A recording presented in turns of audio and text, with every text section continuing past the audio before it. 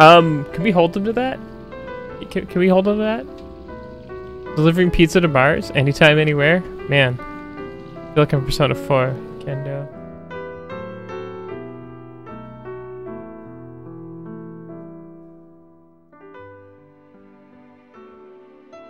Hello and welcome to Tea Time with Torloth. Today's tea, Vanilla Earl Grey. Anyway, today's topic is Resident Evil 3 Remake, which seems to be very divisive online, and I kind of get it, but at the same time, I got a lot to say. But if you're here for a spoiler-free recommendation or review, it's coming up right now. So, I love the new Resident Evil 3. It's about what I expected. I avoided a lot of the pre-release information, so I went in with the clearest palette I could. I'm not going to discuss the content versus value in this video, because that's a whole other discussion, and one I should just do as a separate video. I'll do it later. But here's my spoiler-free thoughts. This was a cool way to bring back the old Resident Evil 3. It's short, just like the original. There's a lot of the same things in different ways. 3 to bring a lot more of the action movie elements that brought us Resident Evil 4. And I think 4 was great for the time, but it brought us the less than stellar Resident Evil 5 and 6. But now, we're talking about Nemesis.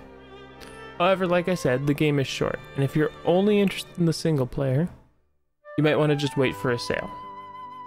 Now, the game does come with Resistance. Also, that's a very interesting mode, and I looked at it in the beta last week, so you can look at that video for more of my thoughts, but the unlock system has me a little worried, with loot boxes and XP boosters. Now, it appears to link to a store page, but there's nothing there yet, but I want to be clear, I'm not a fan of a game that has microtransactions that cost full price, or even cost money up front. It's really hard for me to swallow, so I don't like that. So, my conditional recommendation is this. If you want to play Project Resistance and Resident Evil 3, I think there's $60 of value there. If you just want to play Resident Evil 3, wait. And even if you wait and there's a sale, and you can try Project Resistance then, and maybe there'll be a bunch of patches and they'll be much better. Alright, now we're getting into the spoiler territory, so if you don't want to be spoiled on this version and the original, click off now. Spoiler warning, Akiko, activate. So this game wastes little time introducing the Nemesis. This is very different from the old game, but I like it. It explains why Jill's apartment was collapsing, why she's blown out onto the street. Jill's path makes a lot more sense this time, but we'll get into that. I'm gonna start with Brad Vickers, as he was very much the coward in the original, and he just runs right past Jill after he breaks out of a bunker. But the other thing I noticed was that they did a lot of parallels with the original. A lot of things happen in the same spots, just at different times. So let's talk about the bar. Now, the bar in the original you had to get into to get the lighter, so you could get past the gate farther down the street.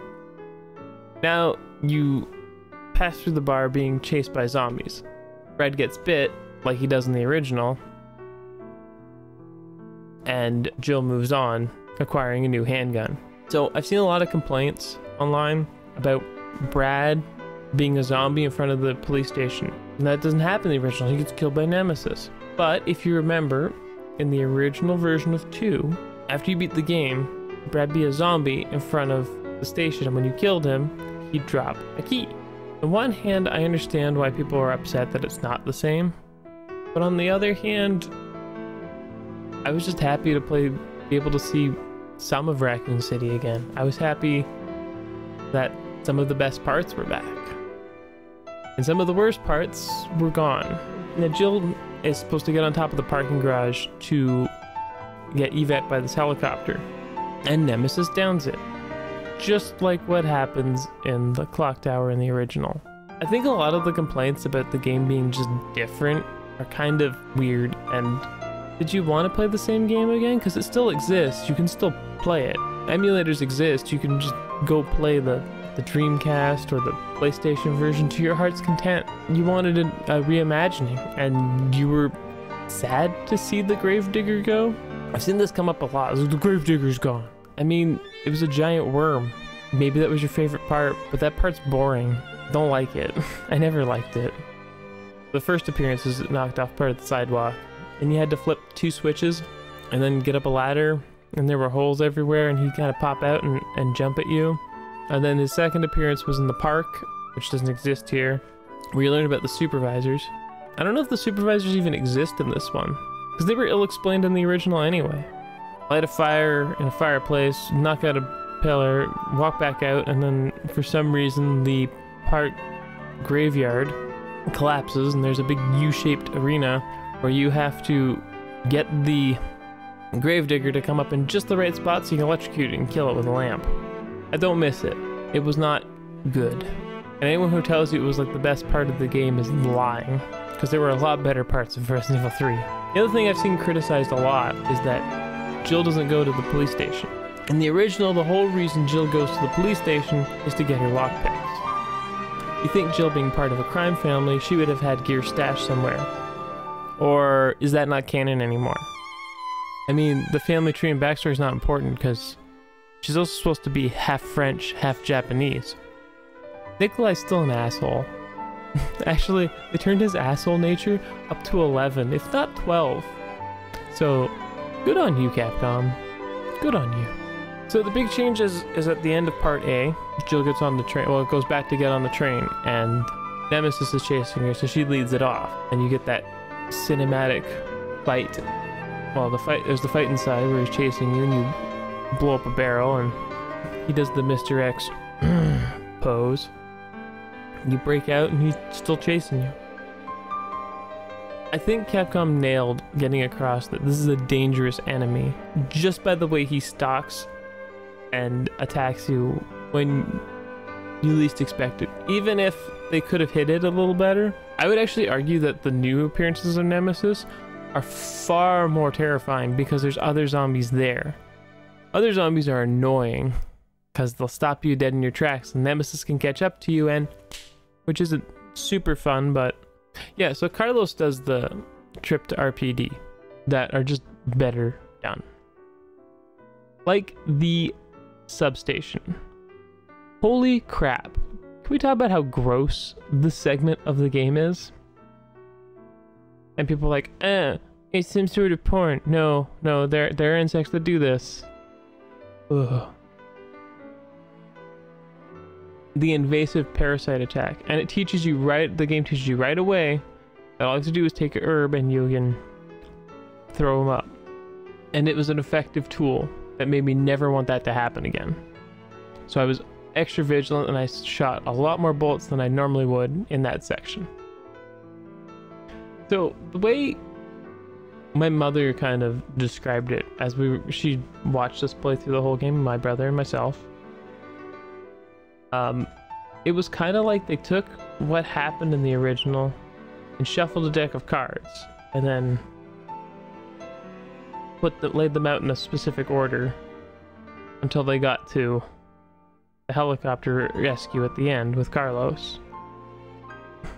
And I think that's fair, because some of the stuff they cut just didn't make sense. Now, I've seen a lot of people criticize the omission of the clock tower and the park and the reworking of the Dead Factory into Nest 2. Now, I played the original recently, and there's a massive plot issue with Carlos. The Carlos section in Resident Evil 3. Why does he know there's a vaccine at the hospital in that version? He just goes there because it's a hospital? In the remake, he knows that Dr. Bard is there, and he's been working on the vaccine, and wants evac, and he asked for stars specifically.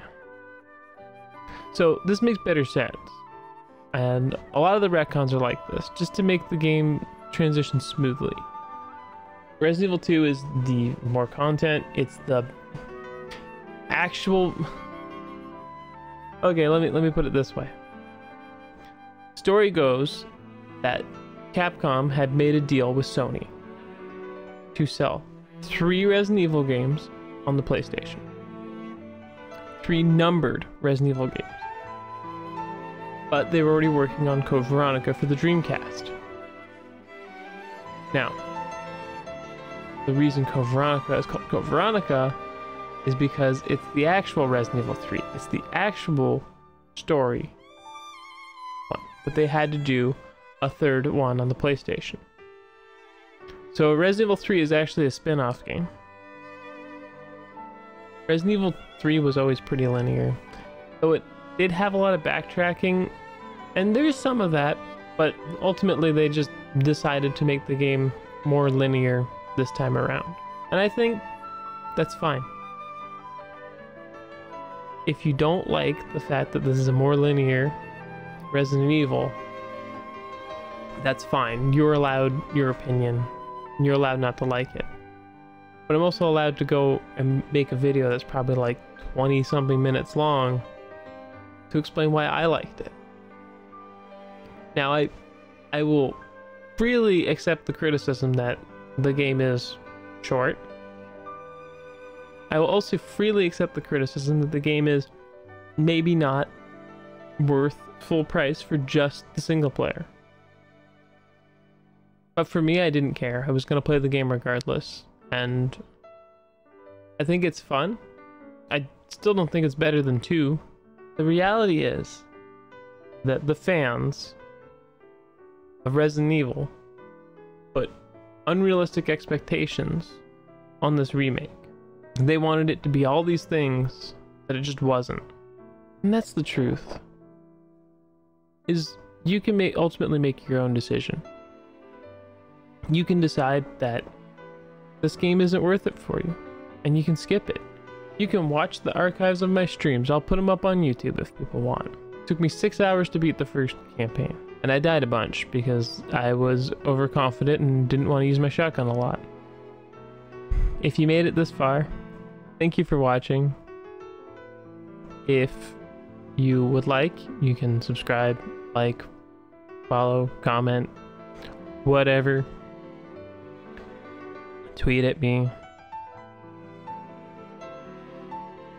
I would appreciate it very much. And regardless of how crappy I feel right now as the maybe making a really long video explaining nothing and just rambling, I want y'all to have a good day and to stay safe in these trying times. Why my hair's so bad, it doesn't want to stay. Until next time, matane!